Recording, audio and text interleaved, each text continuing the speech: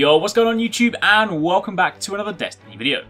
Now, if you've just been playing Destiny, then you may well have experienced that you were kicked from the game world. And the reason for that is because Bungie just dropped a new update, 1.2.0.2.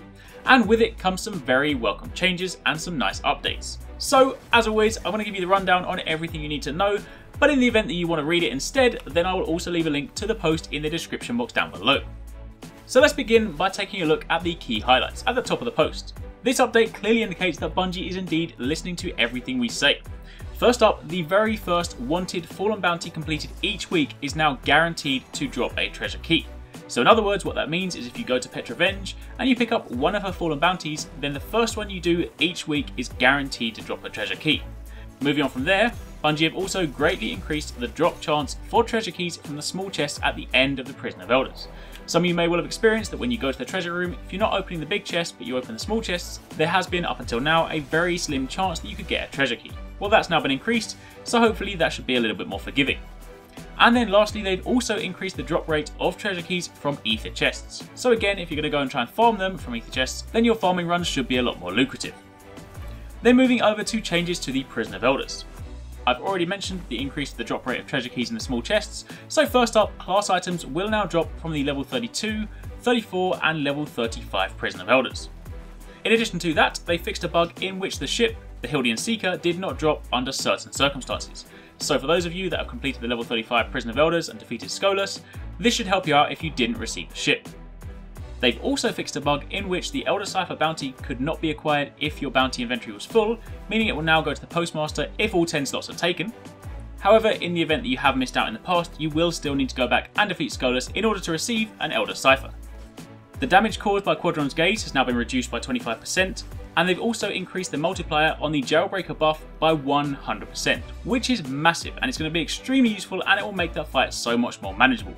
You may remember that last week a lot of people had trouble with the Quadron fight, especially saying trying to break out of the containment bubbles even with the Jailbreaker buff was extremely difficult, and heavily relied on having the right type of weapon.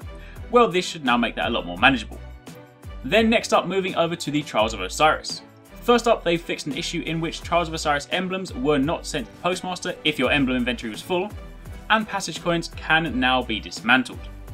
Then as for the weekly heroic, they fixed an issue where the weekly heroic strikes did not award engrams, but do note that the tooltip will not display them as rewards. Then moving over to the general world side of things, firstly I've already mentioned the increased drop rate of treasure keys from ether chests, but some other changes coming to ether chests are firstly that they may only be looted once per spawn. So for those of you that have been farming them running back and forward out of zones, you can no longer do that. Ether chests will also no longer grant ammo consumables when opened, so hopefully we should be able to get rid of that surplus of special ammo synthesis. And also ether chests will now grant a small amount of Queen's Wrath reputation when opened. Lastly, ether chests will now also have a chance of dropping tokens of flight, identity and judgment. Then moving on to quests. Firstly, Petra will no longer display a quest waypoint for players who have not purchased House of Wolves. And they've also fixed a bug in which players abandoning the Gone to Ground quest were still being directed to the Venus Patrol. Then under weapons, they fixed a bug in which the 1.2.0.1 hotfix mistakenly did not contain the 1.1.1 fusion rifle balance changes, and as a result players have still been playing with pre 1.1.1 weapon balance stats. But as of this update, the official update has now been applied. And then lastly onto the item side of things. Tokens of Flight, Identity and Judgment can now be dismantled to gain plus 10 House of Judgment reputation each. Also, ammo consumables can now stack to 100. So there you have it. That, my friends, is it. Those are the changes that have been applied in the most recent 1.2.0.2 update. As mentioned, if you do want to read any of these yourself, then I'll leave a link to the post in the description box down below. But aside from that, thank you very much for watching, take it easy, catch you next time, peace out.